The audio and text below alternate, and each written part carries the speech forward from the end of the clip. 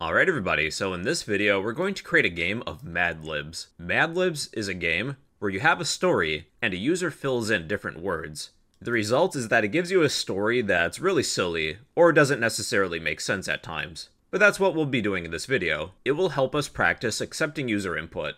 Since we're accepting user input, we'll need to import the scanner class at the top of our Java file.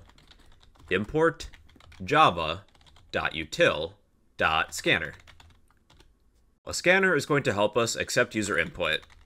We'll declare that and assign it. Scanner equals new scanner, parentheses, semicolon. Then within the parentheses, we will type System.in. When writing a program, I like to declare all of my variables first. All these variables are going to be of the string data type. We will need an adjective. You're going to get an English lesson today too. Adjective 1. An adjective describes something like fast, slow, cheap, expensive. We'll need a noun. String noun 1. A noun is a person, place, or thing. We'll need another adjective. Adjective 2. We'll need a verb. A verb is an action, like sleeping or running. Verb 1. Then another adjective. Again, an adjective describes something. Alright, so let's work on our story. We'll have 4 lines.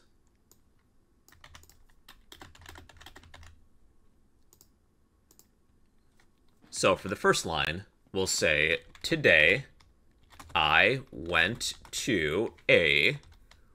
We'll insert an adjective, adjective 1. We're going to describe a zoo that we went to. We haven't asked for user input yet. We're getting a warning that this variable has not been initialized. That's okay. We'll take care of that soon. So today I went to a description, an adjective, zoo. In an exhibit, I saw a plus a noun. A noun is a person, place, or thing, like a gorilla or Harambe. Then we'll add some punctuation, a period. We'll say noun 1 was plus adjective 2 and our verb, verb 1, then add some punctuation. So we could say that Harambe was big and sleeping. So a verb is an action. I was plus adjective 3. Then add some punctuation. Alright, now we just need to accept user input. So let's do that after assigning the variables. We'll need 5 print statements.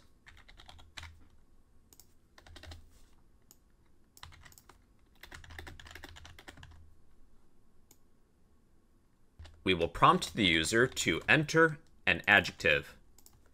Enter an adjective. I'll give a hint that an adjective is a description. We're describing something. Enter a noun. Enter a noun. I'll give a hint that we are looking for a animal or person.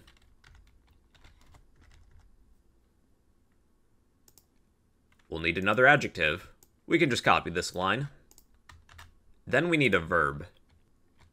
Enter a verb, and we want it in present tense. So ending with ing, like running. I'll give a hint that a verb is an action. And then another adjective.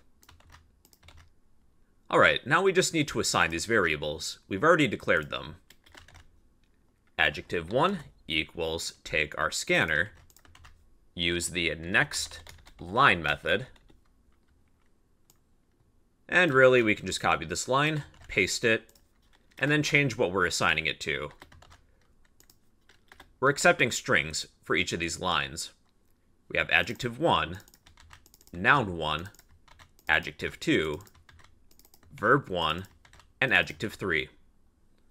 Alright, now the last thing that I'm forgetting, since we opened up a scanner, it is good practice to close it at the end of our file. If we don't, it can lead to unexpected behavior if we leave any open resources. Scanner.close. Alright, we are ready to run this.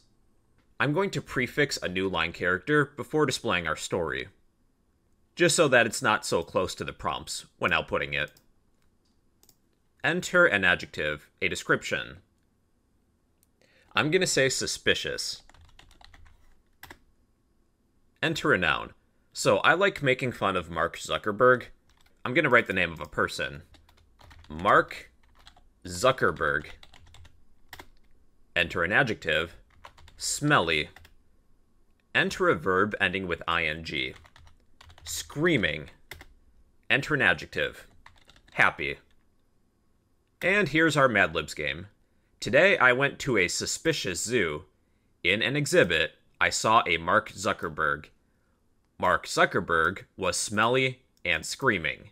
I was happy. So for your Mad Libs game, post your results in the comment section because I would like to read them. I want to see what you guys wrote. Or if you wrote a different story, post that too. And well everybody, that is a simple Mad Libs game that we can write using Java.